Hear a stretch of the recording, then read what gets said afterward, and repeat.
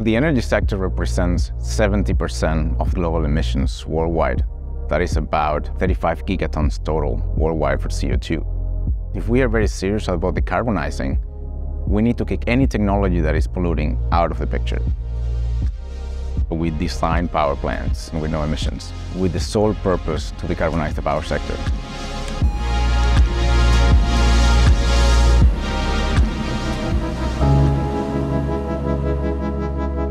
I grew up in the Canary Islands. It's an archipelago off the coast of Africa. It's paradise. I will do hikes with my dad and my siblings for hours, and I miss having enough time to go into nature.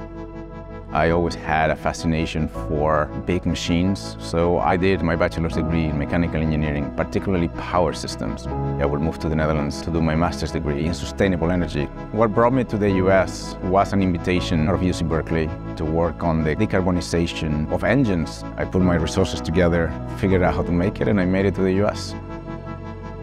Combustion engines have been around since the 1900s. They have been pushing our economy since then and continue to do so. Powering hospitals, power universities, they power the grid. They power your ships. Unfortunately, those engines emit a lot, so we need to do something with them if we want to continue to rely on them.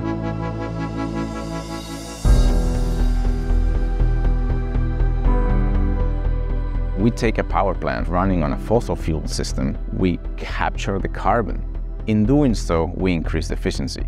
Therefore, you end with a power plant that is cheaper to operate and cleaner than any other power plant was before. Our technology is fuel agnostic. We don't have to run on fossil fuels. We don't want to run on fossil fuel.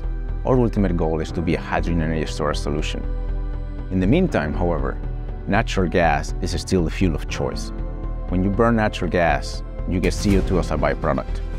How do we capture that CO2?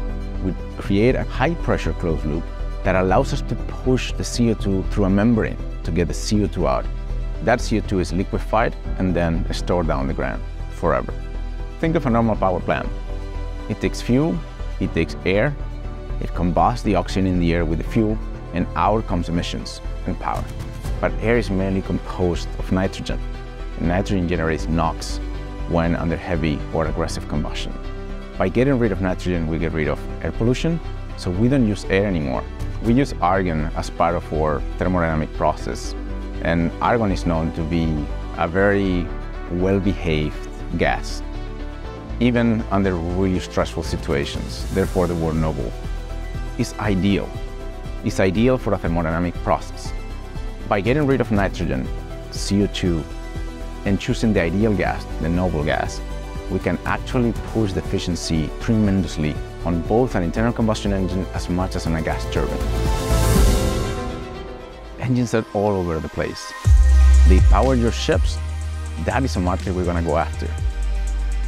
You can tie air pollution directly to low-income or disadvantaged communities.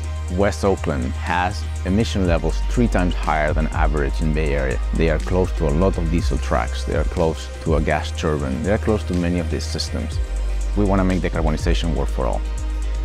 We are not going to do that alone. If we decarbonize the US, that is 5 gigatons of CO2. That is all the transportation emissions worldwide, and that is what we are working very hard to do. I am Miguel Sierra Aznar.